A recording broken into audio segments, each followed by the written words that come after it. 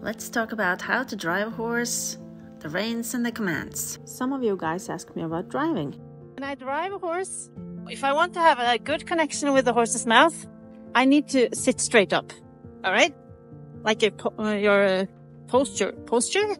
Yes? Like a little straight. You need your shoulders back. So you have your arms along your side. And you have a little short reins. So you can have your hands a little in front of you. You cannot drive a horse with really long reins, because if anything happens, you'll be too late. And I like to hold on to the reins like this, with the thumb on top. Or if I think it's slippery reins, I like to have them like this. That's because I'm a rider as well. You see, when I hold the whip, I wanted to hold it like this, like a 45 degrees angle. And it's away from the horse, so I don't accidentally touch him. And my hands are not real wide. I want them to be like this, because I want to be relaxed in my back and in my shoulders. And I want to have a nice overview. Like the horse has a nice overview. Come on. And the way you feel when you drive, the horse can feel it. So if I am anxious, he will feel through my reins that I am anxious, and he will be anxious. So I'm thinking about I have to be in a good mood when I drive. So I have a nice contact with the horse's mouth through the reins. And when I want him to stop, to stand still, I say, prrr, and he stands. That's his command.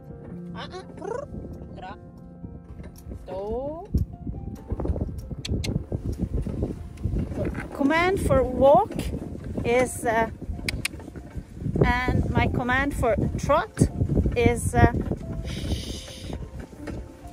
And if I want him to canter, I just say gallop or gallop.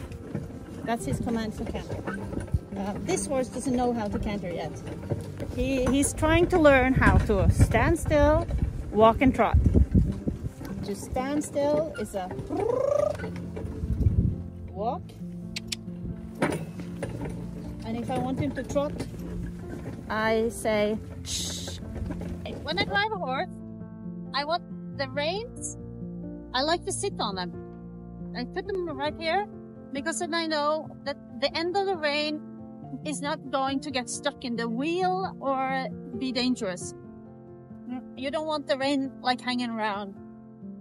And when I ask the command for making the horse make a halt, then I just say, all right, he stands.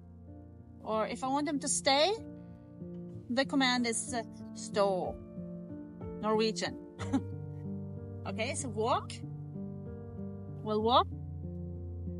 And if I want him to trot, I'll go like this.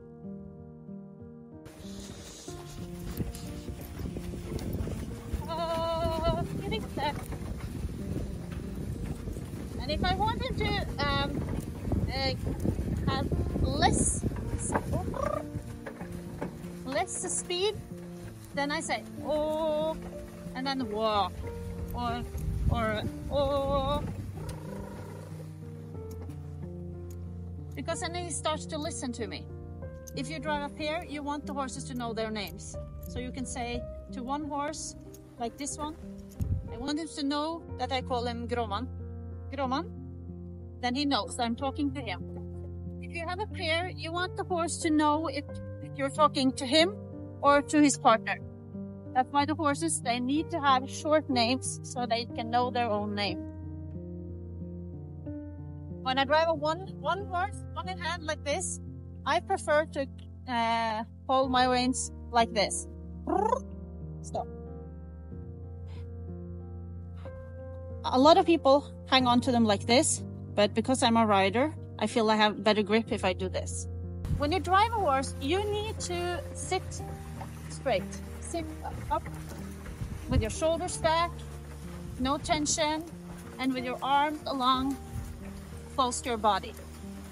You want a little angle in your elbow, and you want the thumb to be on top of your hand.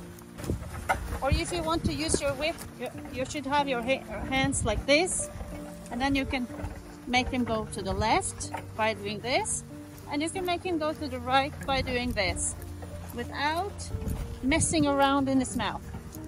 So experienced drivers, they drive a lot with the reins in one hand. In the beginning, when I drive young horses, I like to have one in each. I like to do this. But you need to learn how to drive with the reins in one hand if you want to drive a pair, or you want to start driving 4 in hand. My experience is, if you drive with the reins in one hand, the contact with the horse is quieter, and the horse will be more soft in the mouth. The horse can feel how you feel through the reins. So if I'm anxious and I'm tense in my hands and my arms and my back, the horse will get tense. He can feel it through the reins. If I am relaxed, have a good overview over the situation, and I have soft contact, then the horse will be relaxed.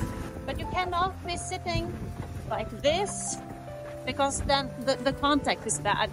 Or you cannot be sitting like this, because everybody sees that you're a little worried, you know, and the horse can feel it. So you have to just think about something nice. Think about something you like, and then you'll just enjoy it, and you'll sit straight up and you'll look around, and you'll have a nice overview of the horse and the world and whatever, and things are going good.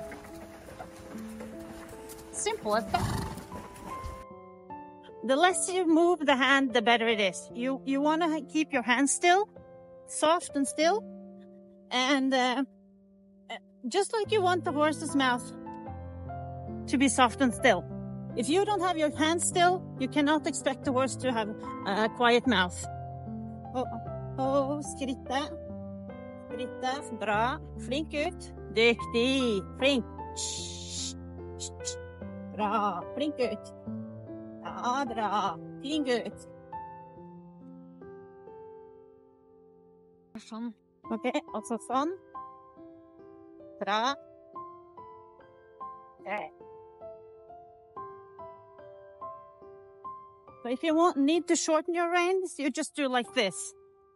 Then you can adjust your reins real easy without messing in the mouth. Want to turn? Do like this. Come on. Bra. Flink. Shh. And you can have, shh. You can use your whip independently, shh, without messing around in his mouth. That's the good thing about one hand. All right. I want to go straight. I want to go left with this. And when he straightens out, I just let the left hand go. Right? That's how you do it. If you want to turn right, you do like this, right hand. Skrittet. Good. And like this. Okay, now they're too long. I just do this. So you can easily adjust your reins.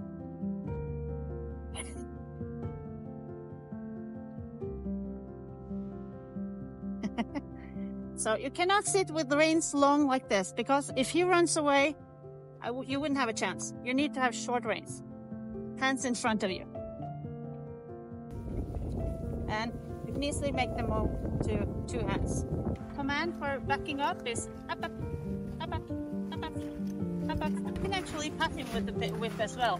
He knows that the whip is, you know, fin gut, bra. Oh. Da.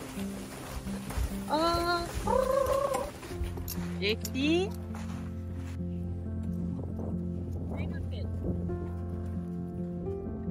You're welcome to have more questions. I like to talk about horses.